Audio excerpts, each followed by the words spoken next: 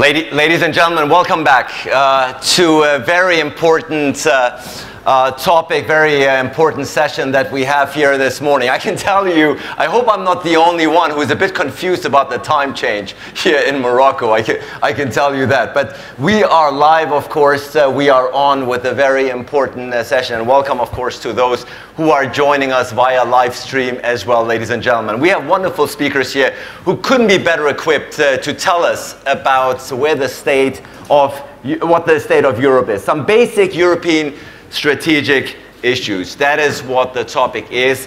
And the gentleman to my immediate left, he is, of course, the Minister of Foreign Affairs of Spain and a former President of the European Parliament. Ladies and gentlemen, please welcome Josep Borrell. I'm delighted to welcome the Foreign Minister of Austria here this morning. Great to see her. Karin Kneissl is here, ladies and gentlemen, who apparently brought her own fan club. I like that. Delighted, the odd man out, if you will, these days when you're talking about European issues.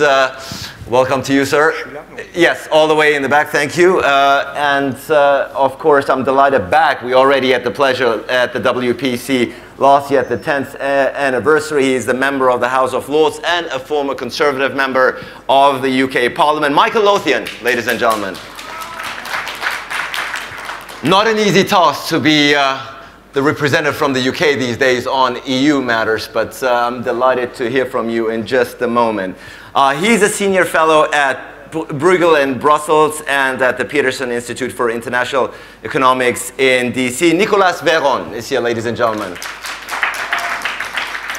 And last but not least, he is a current member of the French Parliament and a former member of the European Parliament. Jean-Louis Bourlanges is here, ladies and gentlemen.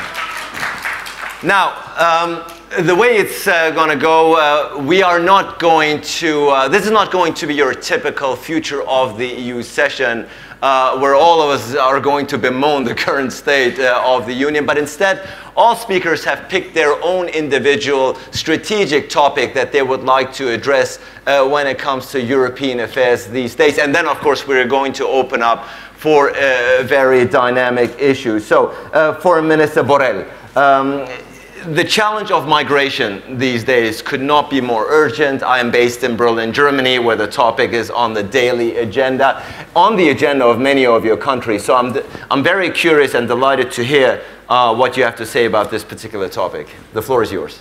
I'm going to speak French. Is it okay? Oui? Bon, très bien. C'est pas souvent que ça arrive, mais je préfère parler français.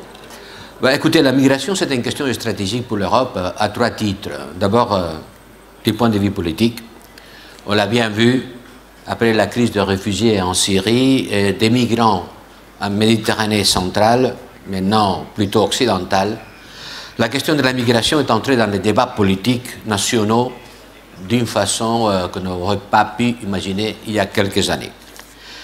Ça a beaucoup à voir avec la montée du populisme. La migration a été utilisée comme porte-drapeau, même comme excuse, pour aborder dans des recettes régressives qui touchent les principes fondamentaux de l'état de droit, de la séparation du pouvoir et des valeurs européennes. Ceci va avoir des conséquences pour la construction européenne. Déjà, on assiste au débat en disant qu'il y a quelques-uns qui veulent ouvrir leurs frontières et d'autres qui veulent les fermer. L'Europe forteresse, une idée qui prend de la force dans les pays de l'Est. Dans le Royaume-Uni, la migration a beaucoup à voir avec le Brexit. Et je crains que les enjeux migratoires vont devenir le plus grave risque pour les projets européens dans l'avenir proche. Grande division entre l'Est et l'Ouest. Deuxième question, la perspective économique. On a besoin de la migration, on a besoin des migrants. On en aura toujours besoin. La raison est bien simple, tout le monde la connaît, c'est la différence de la démographie entre le nord et le sud de la Méditerranée. Nous vieillissons, les Africains sont de plus en plus jeunes. Nous aurons besoin d'une main-d'œuvre. La croissance économique de l'Afrique ne sera pas suffisante pour absorber la croissance de sa population.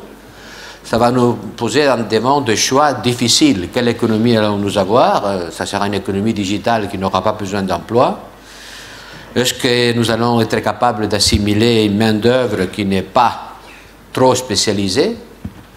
Il y aura un mismatching entre l'offre de travail qui vient de l'Afrique et les besoins de travail de l'économie européenne. Et ça, c'est des questions qui vont poser des problèmes économiques très forts. Mais finalement, c'est du point de vue social qui est peut-être la dynamique la plus importante. Nous devrons bâtir des sociétés complexes, multiculturelles, même multilinguistiques. Comment assurer l'égalité d'opportunités pour de nouveaux citoyens qui arrivent et qui auront des difficultés majeures pour s'intégrer? Comment faire pour faire face à la xénophobie qui monte partout? Comment faire pour respecter les identités nationales et en même temps accepter qu'une partie croissante de la population réponde à d'autres caractéristiques identitaires? Je voudrais dire, pour en finir, ces brèves considérations, qu'il ne faut pas penser que la migration, c'est un phénomène temporel, ni conjoncturel, c'est quelque chose de structurel. Ce n'est pas une question de gestion, c'est une question de stratégie pour l'avenir. Ça ne va pas se passer, ça va augmenter. Tous les débats européens devront trouver l'équilibre entre la solidarité et la responsabilité. Et de ce point de vue-là, je voudrais dire que l'Espagne et le Royaume du Maroc ont montré une capacité de coopération très forte pour gérer les flux migratoires qu'on ne trouve nulle part d'autre dans la Méditerranée. Il faut faire la distinction très claire entre les demandants d'asile et la migration économique. Ce n'est pas la même chose. Mais si on veut faire la distinction, il faut être capable de le distinguer. Ce qui n'est pas possible, c'est que dans les îles grecques, 3 années plus tard, il reste encore des milliers de gens sur les plages à qui on n'a pas été capable de dire ah, vous êtes un demandant d'asile, vous avez droit à rester ou aller au continent, ou vous n'êtes pas un demandant d'asile, rentrez en Turquie. Ni une chose ni l'autre. Des milliers de personnes qui restent à l'attente que les autorités administratives fassent son choix. On ne peut pas dire il y a les demandeurs d'asile, il y a les migrants économiques, et après ne pas être capable de faire le tri entre une chose et l'autre. Et il faut combiner la responsabilité et la solidarité pour dire clairement qu'il faut avoir des accords avec les pays d'origine de façon que ceux qui n'ont pas droit à l'asile puissent rentrer chez eux d'une façon rapide, efficace. Du contraire, on aura des milliers de personnes qui vont se dissiper dans l'économie souterraine et qui vont miner les bases de notre société. Merci.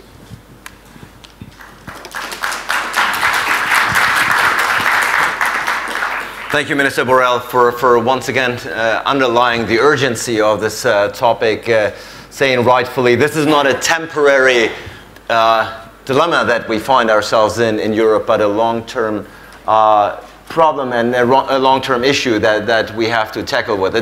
An issue, of course, that is hotly contested and debated in Austria as well, Minister Kneissl. But I know that's not the topic of your presentation this morning. Instead, it's my understanding you would like to speak about the implications of Chinese foreign policy in Europe these days. The floor is yours.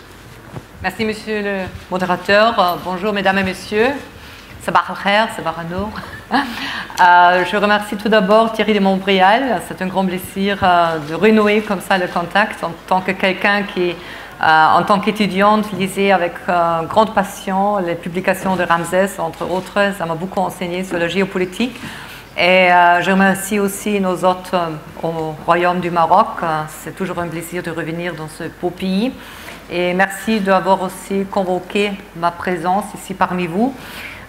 J'irai plus loin, ce n'est pas seulement la politique étrangère de la Chine, mais c'est une politique économique d'investissement qui, en fin de compte, devient aussi une stratégie de géopolitique. Et c'est ce qui m'intéresse dans ce sujet, c'est des délibérations que j'avais fait aussi dans ma dernière publication avant d'assumer ma mission en tant que ministre des Affaires étrangères.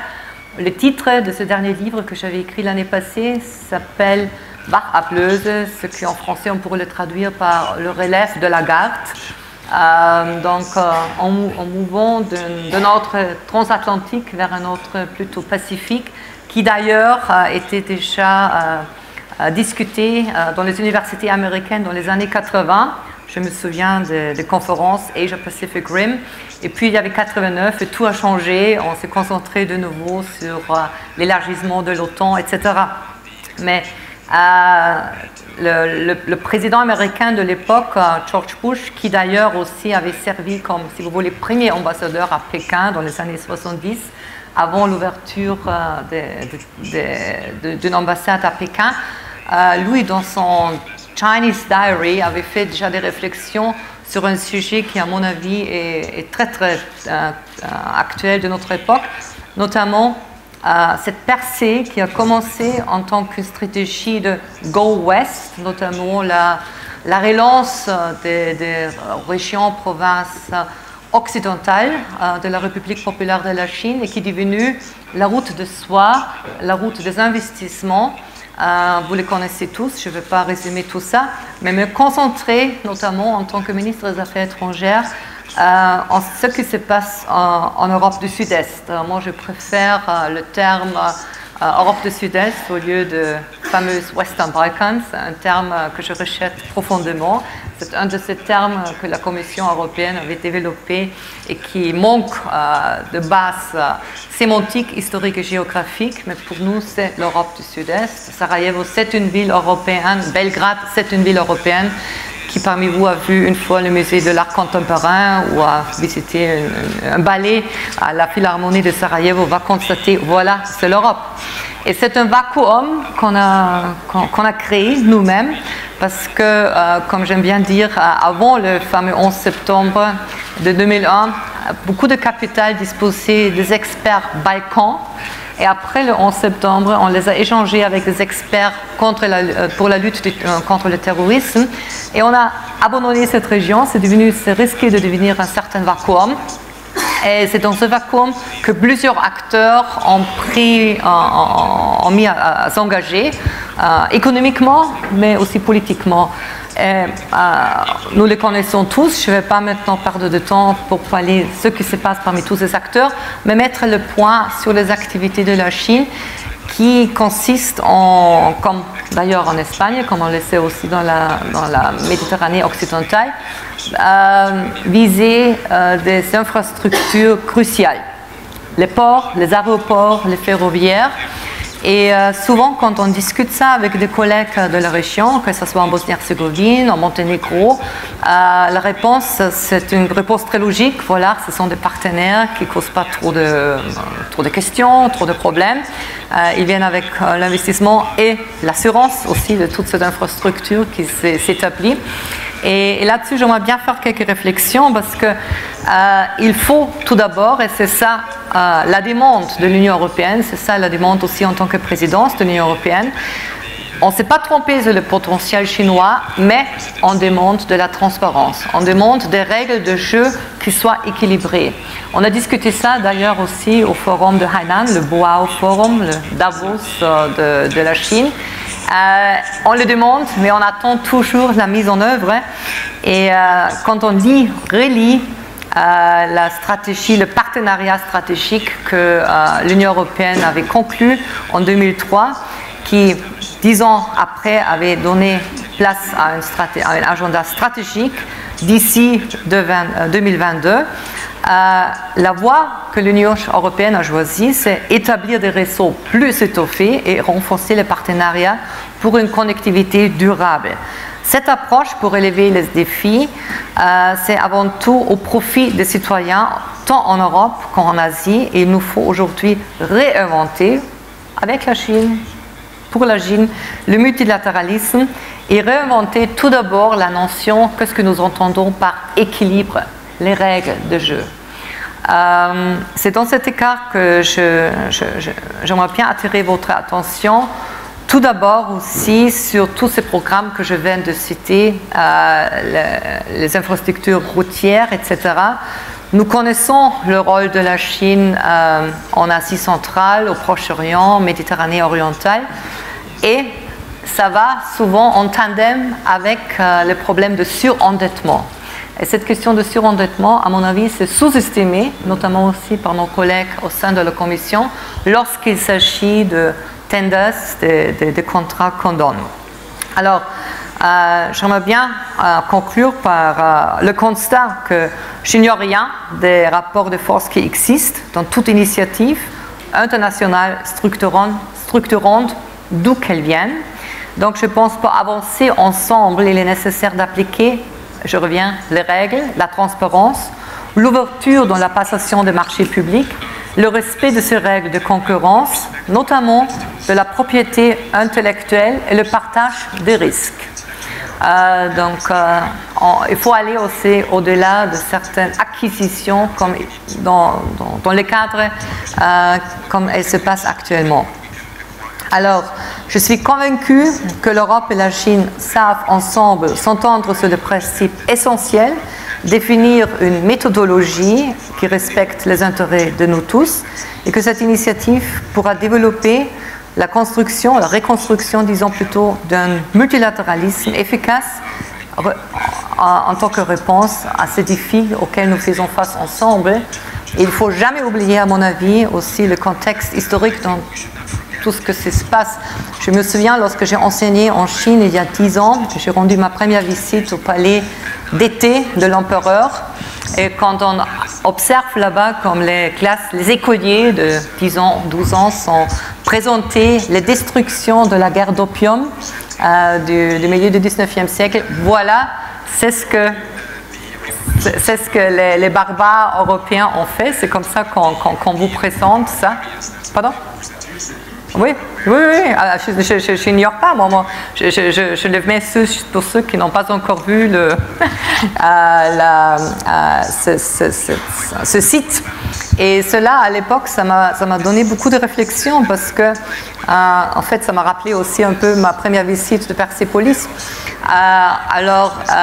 C'est ça qu'il ne faut jamais oublier, qu'il y a un État-nation, le plus vieux, avant la Perse, qui a aussi son regard spécifique à l'égard de ses rapports avec le reste du monde, venant d'une socialisation historique très très spécifique. Et c'est ça qui, à mon avis, est parfois sous-estimé ou pas vraiment saisi par d'autres acteurs. Donc, j'aimerais bien vous joindre pour les débats aussi sur cette question. Je vous remercie.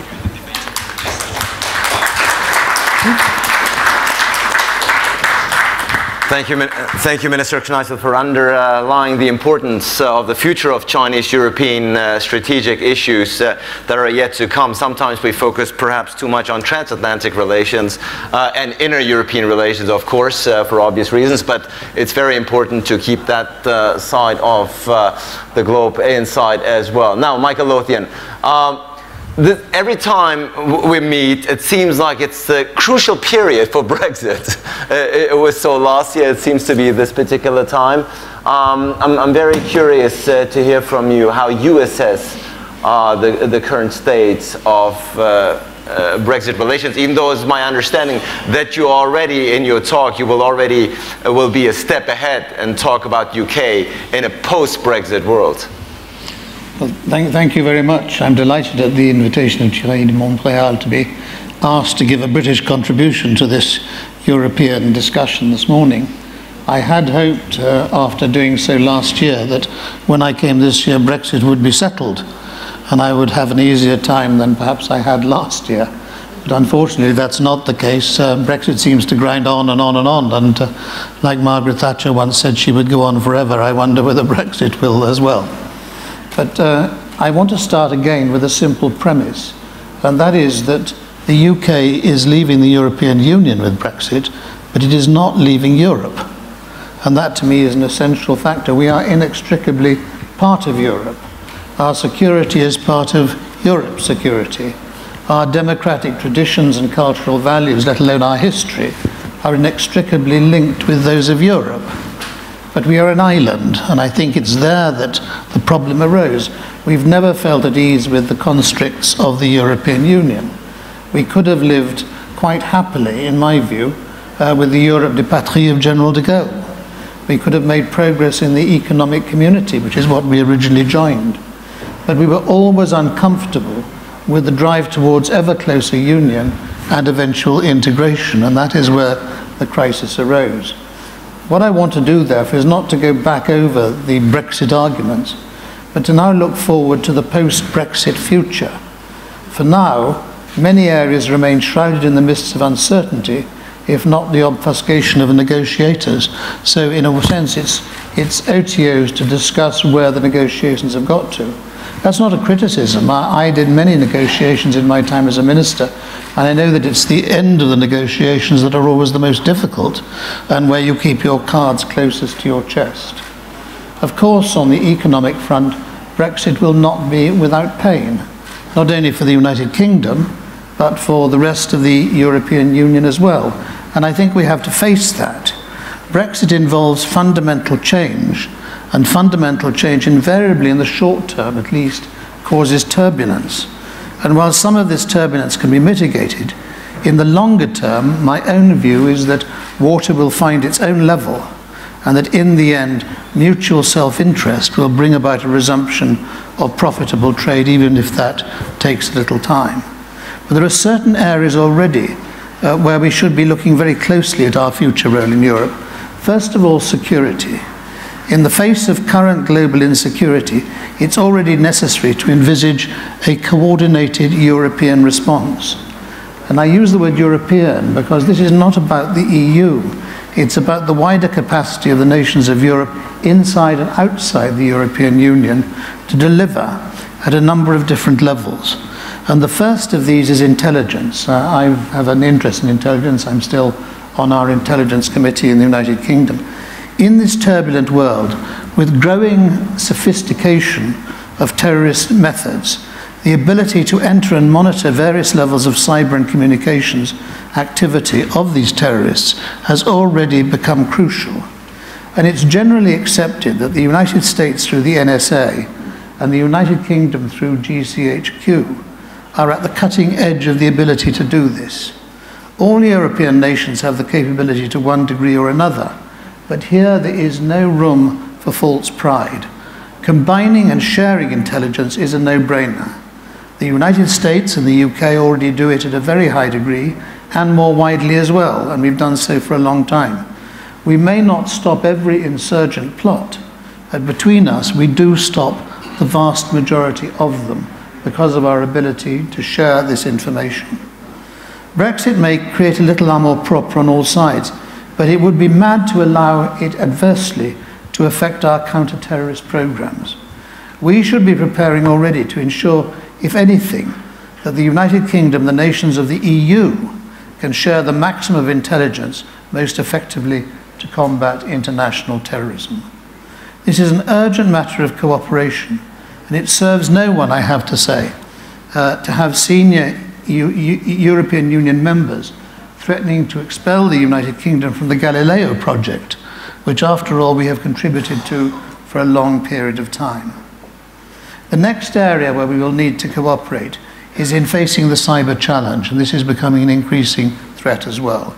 The scope of cyber warfare is expanding exponentially, and we've already seen in certain parts of Europe, not least in the Baltics, the damage that it can do. No one nation is likely to be able to combat that alone. Highly sophisticated cooperation and collaboration will be required, and we need to be working urgently on that vital area now. Another vital area will be on the defence front, with all the various elements that this must encompass. Over the next decade or so, the United States will increasingly turn its attention away from the Atlantic theatre towards the Pacific and the existential military and economic challenge of China. And this is not just Mr. Trump talking about this. I was in Washington 2 weeks ago. Very senior levels of the administration recognize that fact and hope that we recognize it as well. It will not necessarily mean the end of NATO in its present form, or indeed the United States military support for the European theatre. However, Europe in the widest sense is going to have to undertake more of the heavy lifting. And the United Kingdom, in my view, is central to this. It's generally accepted in military circles that that US disengagement, the military forces available to the member states of the EU alone, would not be fit for purpose in filling the breach that's going to leave. The world around Europe becomes ever more fraught, and it's a dangerous fantasy to believe that the European military capacity could step up to the plate without a substantial British component involved as well. British military might may be sorely diminished from our glory days, but we still have the equipment and the expertise to make our participation vital.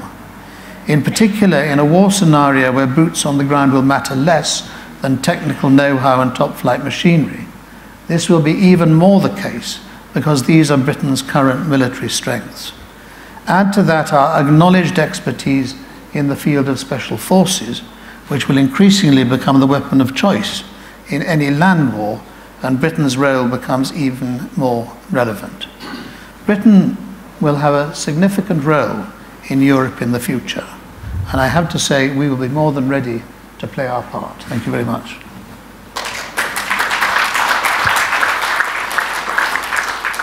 Thank you so much, Michael. And I'm sure in the Q&A part, I know you have to leave a bit early at some particular point because you have a flight to catch. Let me just ask you one simple question, and if possible, get a quick yes or no answer. I mean, there's momentum building in the UK right now. People asking or demanding a second referendum, saying, you know, we want to do this again. We want to have our cast our vote again. Do you think such a second referendum is realistic? Do you think such a second referendum will take place? I don't think it will for two reasons. One is we can't have a second referendum without having a parliamentary vote in favour of it and legislation. And if you look at the British Parliament at the moment, there is a majority for nothing. And so I don't think it would ever get a majority to back it. And secondly, the argument for it is that this is somehow going to be a different referendum. It's the same referendum on the same question. And once you get into that, it's not part of our constitution to have referendums. You have a second referendum, you have a third referendum, you have a fourth referendum. Where do you stop?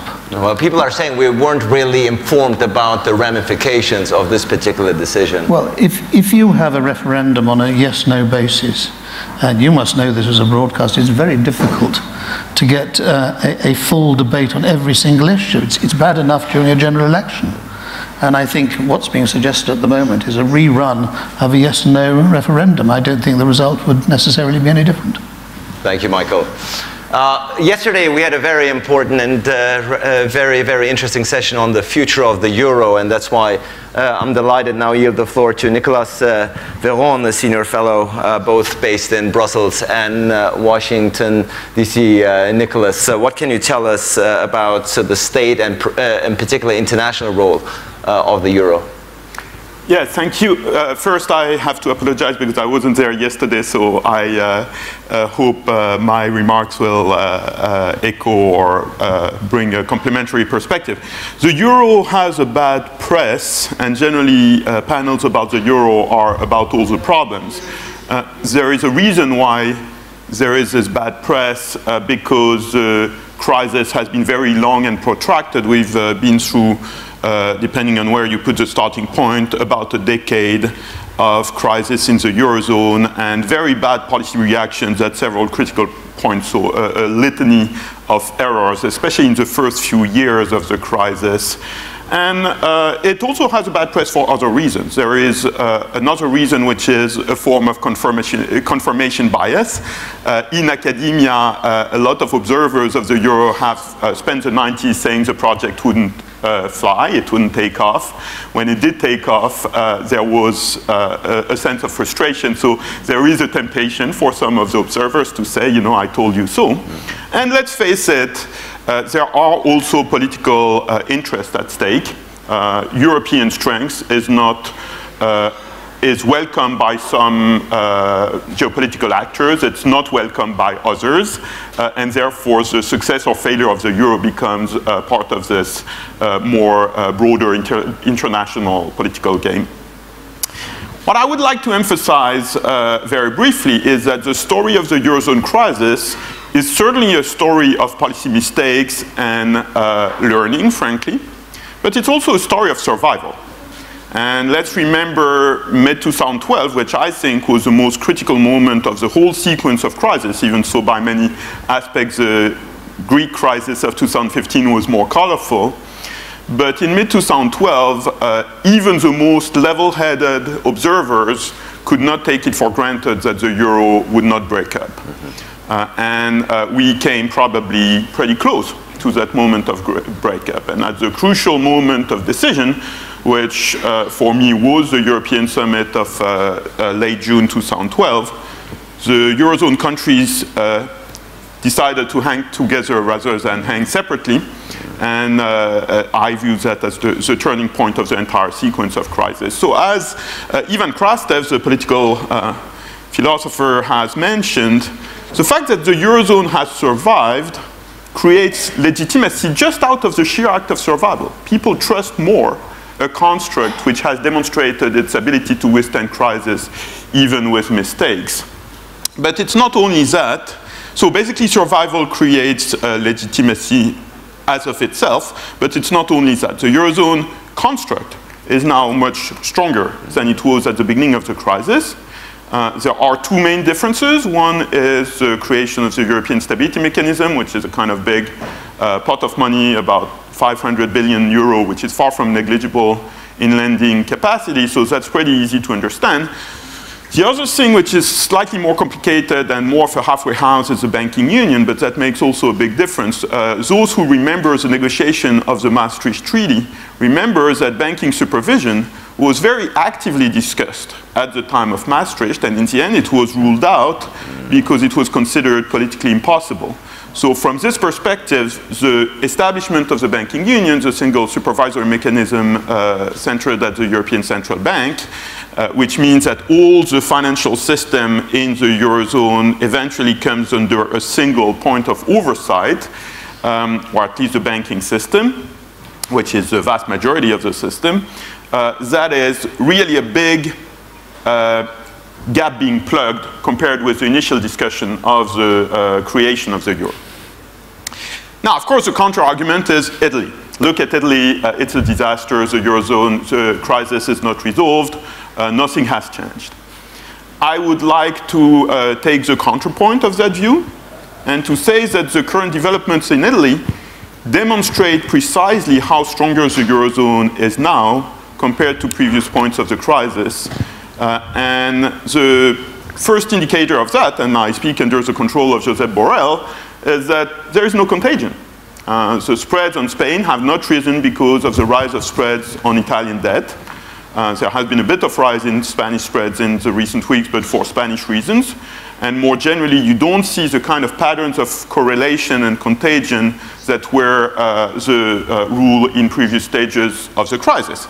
And indeed, if you compare the Italian government now with the Greek government 3 years ago or 3.5 years ago, which is a natural benchmark, there was a Greek government who was constantly toying with the threat of exit and the possibility of exit. For all the idiosyncrasies of the current Italian government, that's not the case. The Italian leaders, in their rhetoric, and I would argue also in their actions, are effectively committed to doing a lot of things that I wouldn't necessarily advise, but staying in the Eurozone.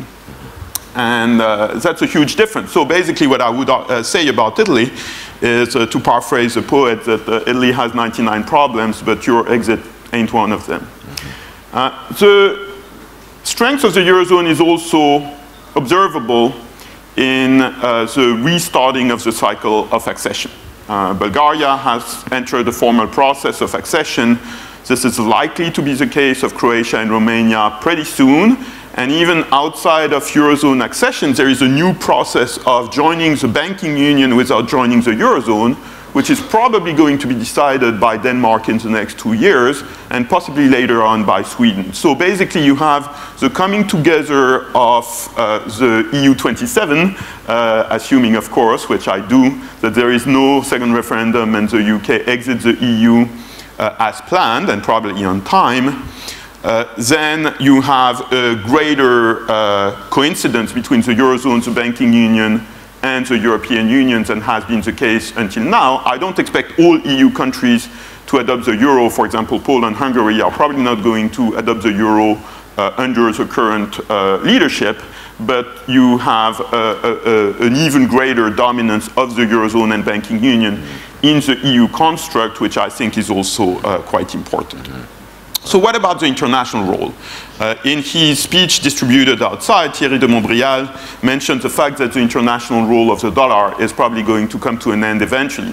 Is the euro going to be a substitute? That's an old debate. People like Jean Pisani-Ferry, who's in the room, have contributed to that from very long ago. And it is pretty clear that the European Union is not ready to take the kind of leadership that comes with exorbitant privilege, as Valéry Giscard d'Estaing put it famously, of being the world's dominant currency. Iran is going to be a testing ground of the ability to conduct transactions outside of the dollar zone and outside of the control of the US. It's not just a currency issue. It's certainly not a SWIFT issue. So it's too early to tell. And it depends on what attitudes the US administration will take next month. So I won't comment too much on this, but I will simply say that if the Eurozone, the single most critical element for future international leadership of the euro is its ability to finish the job of building a single powerful financial system out of the 19 or 27, depending how you count, individual financial systems that we had before the crisis. So completing the banking union, building a genuine capital markets union, this is what will make or break the international role of the euro going forward. Thank you so much. Thank you, Nicolas, for giving us an overview of the international role of the euro, which you argue is actually contrary to what some might believe is actually quite strong, because it has already braced the worst crisis that we had in 2012 and is now prepared for the future. A currency that, if I understand you, is here to stay. Last but not least, I'm delighted to welcome here from the French Parliament, of course, and somebody who knows Europe very well as a former member of the European Parliament, Jean-Louis Bourlanges. Monsieur, you have the floor. I'm curious about your input. Oui, je dispose d'un privilège, c'est qu'on ne me pose pas une question précise. Je vous remercie. Oui, je voudrais me parler de façon un petit peu différente, c'est-à-dire à la fois à plus long terme, me situer sur un niveau d'une temporalité un peu différente, et puis de façon plus politicienne. Et vous avez parlé avec de grandes idées.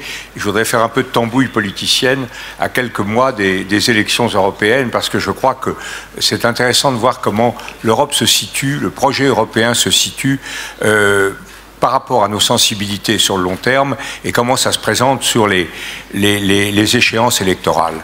Alors je pense que la première chose qu'il faut avoir présente à l'esprit, c'est le caractère profondément contradictoire des évolutions auxquelles nous sommes confrontés depuis maintenant la fin de la guerre froide, depuis l'effondrement de l'Union soviétique.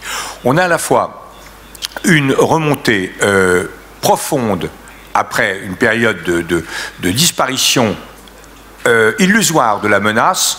On a une montée absolument profonde de toutes les menaces qui crée à nouveau une pression à l'unification européenne extrêmement forte. L'Europe ne s'est jamais mieux portée que pendant la guerre froide, et notamment pendant la seconde guerre froide, celle qui a précédé l'effondrement de l'Union soviétique, et l'Europe est ressentie, l'Union européenne est ressentie à nouveau comme extrêmement nécessaire du fait des menaces géopolitiques, agressivité russe, incertitude américaine, menaces islamistes, des menaces économiques avec l'émergence de la Chine, comme on l'a vu, et maintenant d'une Chine véritablement assez dure. C'est pas le doux commerce, c'est quelque chose de différent. Menaces écologiques avec les problèmes climatiques qu'on a évoqués avec Laurent Fabius, et qui nous donnent vraiment le sentiment qu'on ne peut faire face à tout cela qu'ensemble. Nous sommes, de ce point de vue-là, jamais la phrase de l'évangile d'Emmaüs, il se fait tard, restons ensemble, n'a été aussi forte. Et puis, parallèlement à ça, on assiste à une fragmentation totale des sociétés politiques. Alors évidemment, ça frappe d'abord la plus grande, c'est-à-dire l'Union européenne, d'où une menace des attaques idéologiques contre l'Union européenne, contre le système de Bruxelles. Mais je suis très frappé du caractère parallèle entre les mouvements de dislocation, les menaces de dislocation qui frappent l'Union européenne et la fragmentation de nos sociétés nationales. De ce point de vue-là, le Brexit est exemplaire. On a à la fois une tentative de rupture, une tentative réussie, de rupture du Royaume-Uni par rapport à l'Union européenne, et jamais en même temps le Royaume-Uni n'a été travaillé de forces centrifuges aussi vigoureuses depuis plusieurs années, mais depuis plusieurs siècles, pardon. Mais c'est la même chose en Espagne, évidemment, avec la Catalogne. On a vu des tas de nations, notamment celles qui avaient été constituées à l'initiative de la France, la Belgique, de la France et de l'Angleterre, la Belgique dans les années 30, la Tchécoslovaquie, la Yougoslavie, qui sont soit détruites, soit menacées de destruction.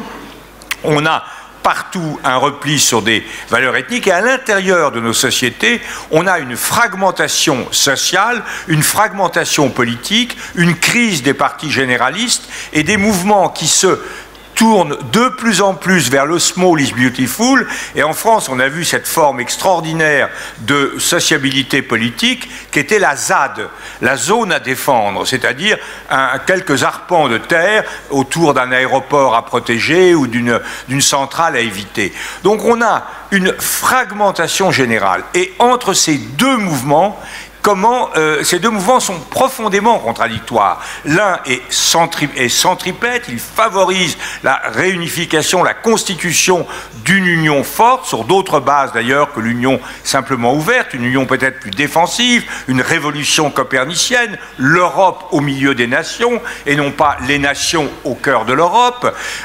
Et puis en même temps, nous avons ces forces d'implosion qui font que rien ne va, que on a un repli identitaire, un repli protectionniste, un repli anti-élitiste et une incapacité à dégager des actions communes.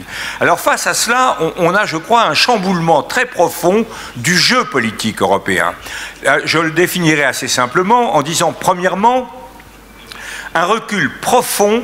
Et ça, Emmanuel Macron devrait en être conscient, plus conscient qu'il ne l'est, me semble-t-il, un recul profond du progressisme européen. Le progressisme européen, c'est quelque chose de formidable. Hein. On a notre Europe, cher ami Borrell, on l'a développé. C'était à la fois l'idée, sur le plan économique, la mondialisation, c'est très bien, on se heurte au protectionnisme. Deuxièmement, sur le plan des valeurs, c'est l'Europe migratoire, il faut échanger, accueillir l'Europe. Et sur le plan de l'organisation politique, ce qui compte, c'est la défense des droits fondamentaux.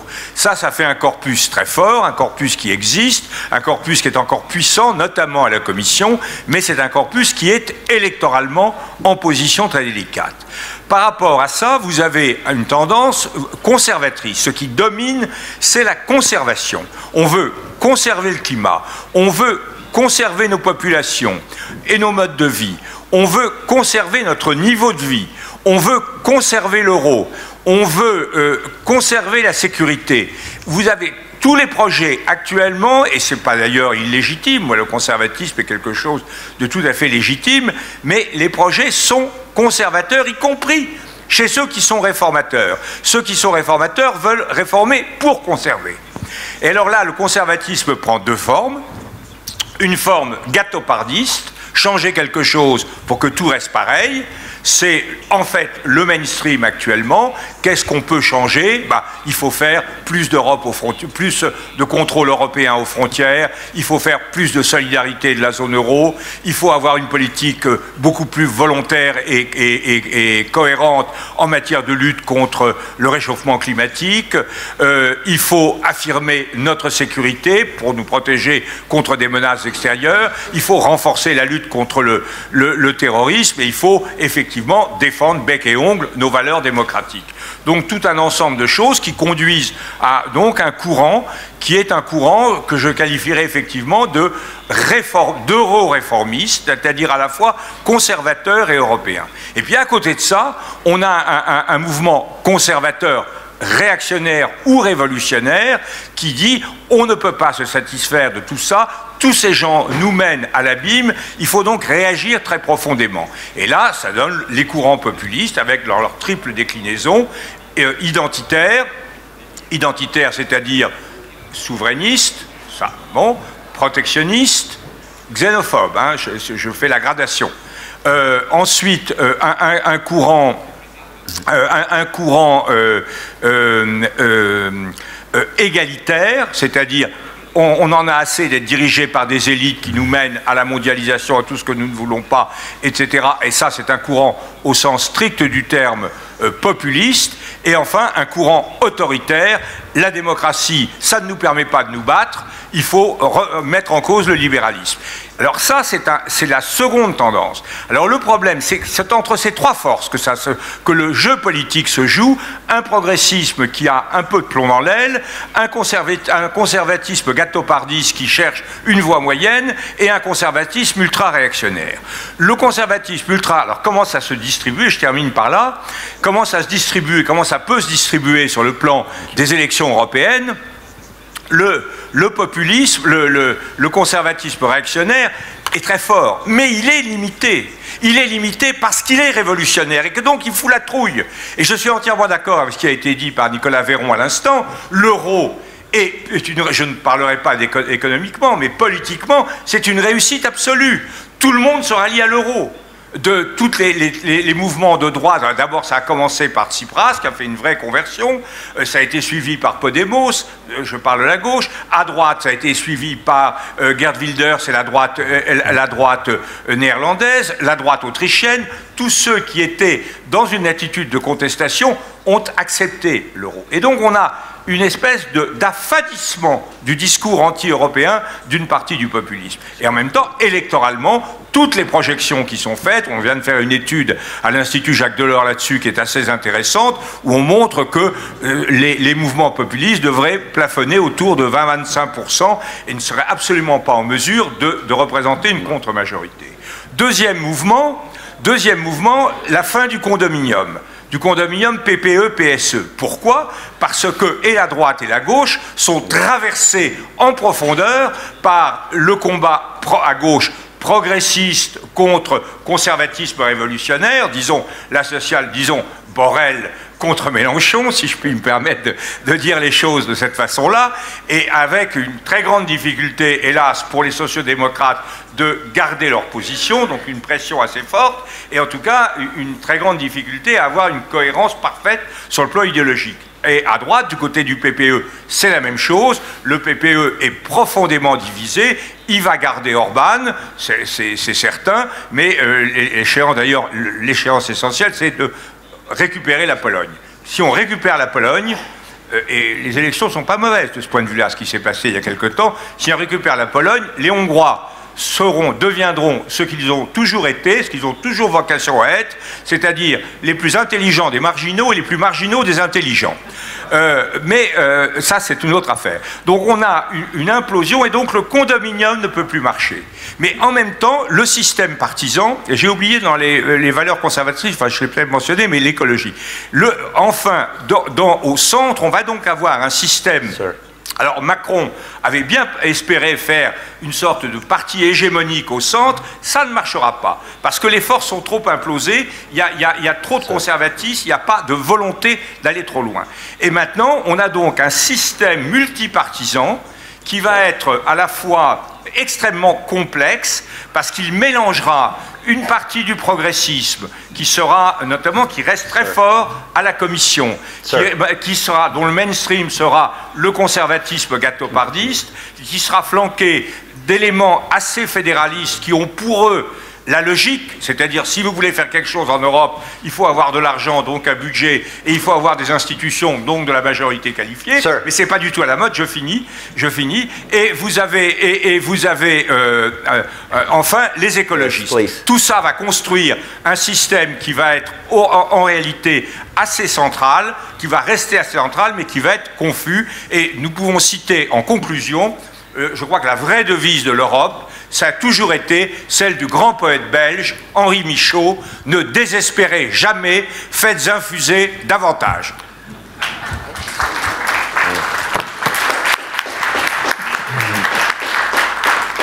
Thank you, gentlemen. I think I speak for all here in the audience. I, for one, am overwhelmed by the energy and passion that you have put on here this morning. Clearly, you are concerned about the state of Europe, and you want the state of the Union to succeed. I think that has become very obvious. We have 25 minutes left in this particular session. And Michael, are you giving me the cue that you have to depart? I have to catch an aeroplane. So. You have to catch an airplane. So, ladies and gentlemen, it's really the airplane. It's not symbolic that the UK member of the member is leaving the panel. That's not what it is. Not about the. Thank you very much. Very nice to meet you. Very nice to meet you. Thank you, Michael. We won't overestimate and read into the symbolism of this particular act, but we wish you a safe flight back. If you will, safe flight back, Michael. If you will, you can push up the seat that way. It probably looks a bit better on the picture. Ladies and gentlemen, now.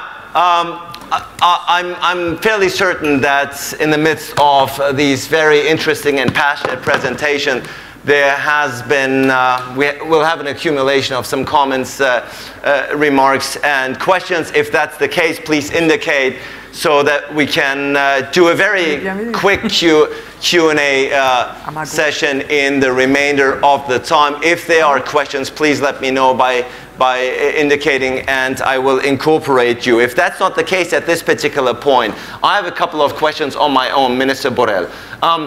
The issue of migration, obviously, and it's become very clear throughout the presentations here on this panel, has led to a rise of populism and populist parties throughout EU national parliaments. Spain, on the other hand, despite having gone through some hardship, economic hardship itself, has been spared of this particular phenomenon. There's no significant populist movement in Spain to speak of. Why do you think the Spanish case is so different? Well, je ne dirais pas qu'en Espagne, on n'a pas de mouvements populistes. Oui, on les a. On n'a pas de réactions xénophobes, on n'a pas de réactions anti-migrants. Mais il y a des populismes qui ne sont pas comme ça. Et ça, c'est une bonne question. Pourquoi est-ce que l'Espagne... D'abord, l'Espagne n'a pas reçu le nombre d'immigrants qu'a reçu l'Italie.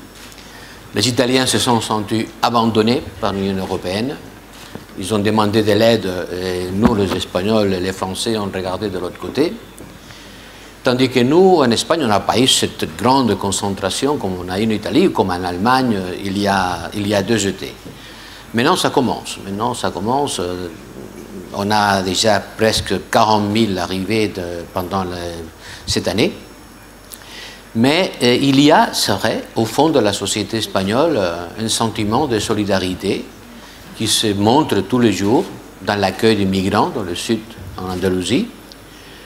Peut-être parce que nous avons été un peuple de migrants, peut-être parce que nous avons besoin d'une quantité de main-d'œuvre, peut-être parce que notre migration a été surtout latino-américaine, et c'est beaucoup plus facile d'intégrer quelqu'un qui parle votre langue et qui partage une tradition culturelle, religieuse. C'est beaucoup plus facile d'intégrer des gens de l'Amérique du Sud que des gens du corne de l'Afrique. Je pense que ça jouait. Mais en Espagne, nous n'avons pas, croisons les doigts, cette réaction contre les migrants, cette réaction contre l'étranger, cette idée qui se développe dans l'Est de l'Europe de dire on veut être une société pure, on refuse la migration, on se ferme Ils le disent clairement. On ne veut pas des migrants. Et on a vu le gros échec d'essayer d'attribuer des quotas obligatoires dans les pays de l'Est. Ça n'a pas marché. Et normalement, ça ne doit pas pouvoir marcher parce qu'on violente les désirs profonds d'une société. Je pense que ça, c'est la raison plus importante. J'espère que nous continuerons à être une terre d'accueil et nous continuerons à avoir avec nos voisins du nord de l'Afrique, le Maroc, une politique de coopération qui nous aide beaucoup. Thank you so much. The cooperation, obviously, when it comes to migration is a very important one. Now, Karin, Kneissl, your government, particularly its junior partner, has been making statements that could be defined and interpreted as xenophobic and anti-refugee, anti-migrant issues. Now, the criticism that your government and particularly your junior partner has received in the international sphere is widely known. Would you say, when we talk about the future of Europe and Austria in particular, that there's no danger as far as Austria drifting to the right on this particular front? Do you think that the concerns that your government has been issuing and voicing vis-à-vis refugees and migrants are very much in place? Could you be a bit more specific? Yeah. About your junior partner? No, about your criticism, because I don't understand your question. Yeah, well I mean, at this particular point, the xenophobic sentiments that your junior partner has been... Can you give a particular example? Because I'm not aware of a particular example. No. You're not aware? No. Well, I'm German speaking as well, so... Yeah. so no, but to be more specific, because you're putting here a very general statement, but I would be very keen to have, for instance, a kind of quotation or something, just to be more specific, so that I can respond in a specific way. Right, so the proposal, for instance, to have people of Jewish faith to register, is that something that in the news? Sorry, that's really, that's not, I mean, you're taking... That's fake news? Is that fake news? I'm not saying this is fake news, but this is something where you're not taking out something that was decided under a previous government in a specific province when it comes to distribution about ordering a certain type of food. And this has been something that was decided in a province by a previous government, so not by the current government, and we were not speaking about the national government, you're speaking about the regional government. Well, then let's put it very bluntly and clear, and you know, with a very simple yes or no answer. You're saying the government, the Austrian government, is not drifting towards the right. Is that what you're saying? Is not? Yeah, well, your question was xenophobia. So please give me a very specific example about the national government where anybody of us, among the ministers, Chancellor, myself as the Minister of Foreign Affairs, because I'm sitting here, I'm in charge of Foreign Affairs. Can you please give me a very specific example where, for instance, I have been pronouncing myself as xenophobic? Please. Well, the accusation, or rather the statement, is obviously not directed towards you personally or your particular party. But on the government. Yeah, but give me a specific example, I can give you a specific answer. Okay, well, obviously I don't have the statements now from your junior partner. But you're making now statements, and I would I don't like this kind of, just putting accusations into the room. So if you're specific, I'll give you a specific answer. Right, so then let's broaden it up, because obviously at this particular point, you're not comfortable. No, it's not about comfortable, it's about...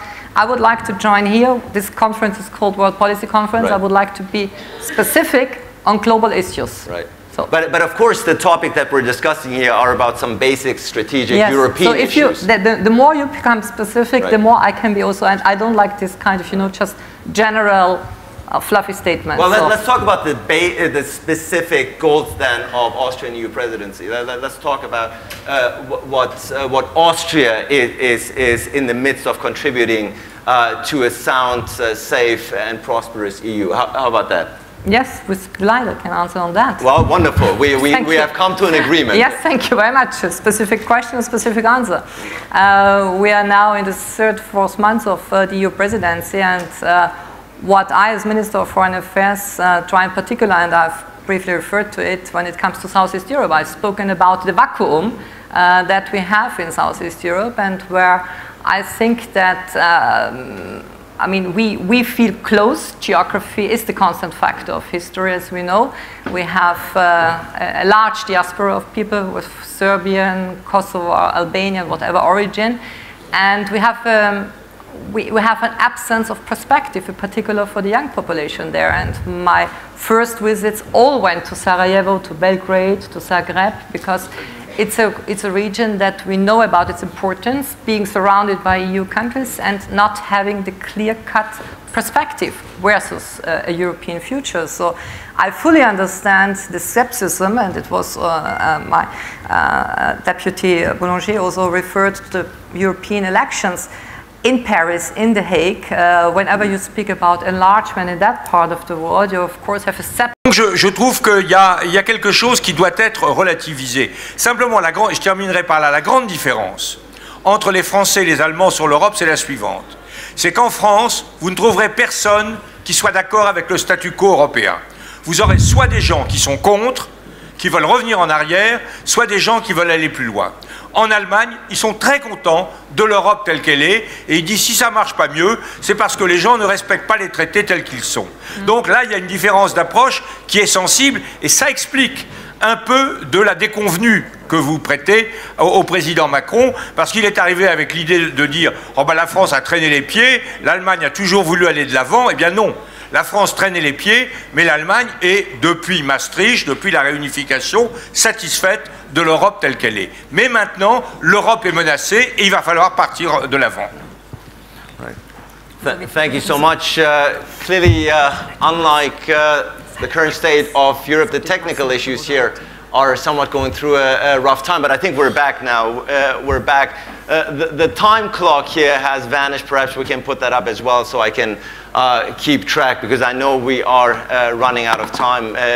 Nicolas, you're both based in Europe and the US, so you have a double perspective, if you will, on issues. Now, the current US president obviously has made no secret about it, that perhaps he doesn't, you know, issues and relations with Europe are not his #1 priority.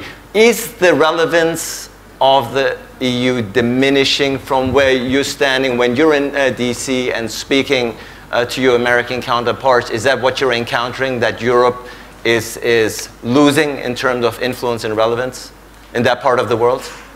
I think there are different time cycles and different issues here. In terms of the fact that Europe is not central in how the US looks at the world, this has been a long-standing trend. You remember when President Obama was nicknamed the Pacific presidency, that he didn't have a background in Europe, he wasn't interested in Europe.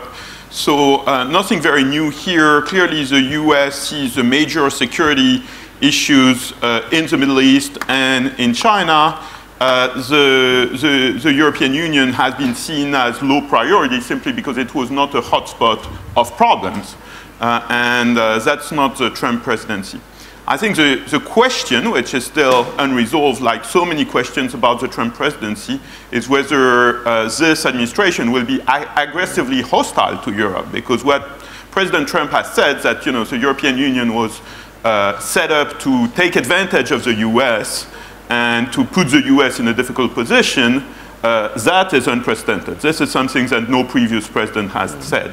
So I wouldn't frame it in terms of relevance, irrelevance. I would frame it in terms of, is the US going to be aggressive against European integration, or is it just a flutter and something that will go away?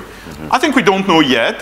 I would say that Europe is actually more relevant in a way because it is more of a counterweight to some impulses of the Trump administration, certainly in trade or in climate change. It's less aligned with the American administration than it was in a previous, certainly under the Obama administration. So that creates conflict, and conflict creates relevance.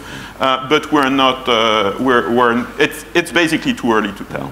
Minister Kneissl, we're almost out of time, but I do want to get a sense, because when we talk about Europe, and this particular panel has been no exception, of course, the need for solidarity is always being stressed. If you look at the future and talking to your European counterparts, such as Minister Borrell, what is your sense, since we're slowly winding down here, how optimistic are you about the state of the European Union, about the role of the European Union going forward and its relevance in world affairs? Well, what I have always been proud of as a European citizen is that it is built on treaties. And just a few days ago, 24th of October, we had the signing 370 years ago of the Treaty of Westphalia, which was, in my assessment, the beginning of modernity in Europe, because it was the beginning of the territorial state, it was the beginning of the equality of the sovereigns, and also of international law. So everything we have seen in terms of evolving, also of multilateralism, but Grotius, Richelieu, an idealist and a realist, the two of them who had been drafting to a certain extent the Treaty of Westphalia, and later, much later.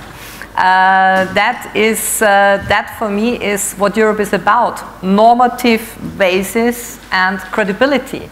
And here I think in order to remain credible, in particular with regard to China, it's all about, are we complying with our own normative obligations? And this leads to what has been stated also when it comes to currency affairs. In my opinion right now in foreign affairs, is a lot about the Iran nuclear disarmament treaty, the JCPOA. A phrase that all of us have studied once upon a time when going international relations is pacta sunt servanda. Treaties have to be preserved. The trust, in the end, it's all about the trust and signatures that we have. And I think this is what Europe has always been standing for. So in order to remain credible, to be considered a player, we have to fulfill our own obligations on a normative level. And here, going far beyond solidarity, because solidarity is a nice catchword, but you have to enshrine it into norms. And I would like to see, I repeat myself, a Europe moving out of this mentality of bean counting, the Krämerzählen that we have, the Buddenbrocks that we have here and there, and going more into understanding the bigger geopolitical challenges. And this I miss on many levels. And for that, it's a level of humanistic education that sometimes you have, backbone, and a certain degree of courage and self-confidence. So that's how I understand my work as in my current position as EU chair. From time to time, it's necessary to call a spade a spade. Courage or rather the desire for a more courageous and self-confident Europe going forward. We're going to end this panel the way we started it, Minister Borrell. I want to give you the opportunity to wrap up this particular session with the very same question, of course, namely looking forward about the future of the European Union, a union that your country has been a part of for many decades. You're also somebody in your role, you travel all over the world, you talk to people. What is the assessment, the international assessment of Europe? Do we still have the means, do we still have the influence to be a relevant player in world affairs? Not as much as needed. You know, before the Euro crisis, when I was traveling by South America, people asked me, you are a success story. Tell us how we should do in order to repeat your integration process. It was before the crisis, we were economically booming, absorbing a lot of migrants, and being something that people were looking at us as something to be followed, to be imitated. Then the crisis came, and I think we have lost 10 years for many European countries. And today we don't make the weight in front of the big powers that are emerging. No? I think the future of Europe passes through a bigger integration, a stronger integration, but not all of the member states are ready to do so. Many of them, they are not willing, not just United Kingdom, who's leaving. Other countries don't want to integrate better. Germany is at their optimum. It's in a situation where it's very good, the situation he has. Why should Germany change? You know? But if you want to have a role in the world, if you want to influence the global world, then even Germany alone is too small. We have to integrate better and more, but knowing realistically that this is not going, there is not the will for doing that in many European countries. So the key word for me is differentiated integration around the Eurozone and the Schengen zone. So two-track Europe, is that? We are already in two-track Europe. Some member states share currency, others don't share. Some member states has abolished their borders, others, they are very much stick to their borders and they want to close them. Two of the most important characteristics of a state, the currency and the border, some of us, we are sharing it, and others, they refuse to share it. So the differentiated integration is there. It's nothing new. Is this, because I'm trying to end on a hopeful and optimistic note here, but I understand and appreciate your honesty, of course, about the concerns that you have vis-a-vis Europe, particularly with, as you've said, and I quote you, some member states are not ready, willing to move this union along. Now, ladies and gentlemen, some basic European strategic issues. Obviously, this is a topic that we could have gone on for the next 2-3 hours, a topic that will be with us for a very long time, because I think that much has become clear throughout the very passionate and eloquent statements here. Europe will have a place and will have a role to play in world affairs, whether it would like to or not. The question is, of course, in what scope, size, and capacity. Ladies and gentlemen, Josep Borrell, Karin Kneissl, Michael Lothian, Nicolas Véron, and Jean-Louis Bourlanges, please join me in thanking them. Thank you so much.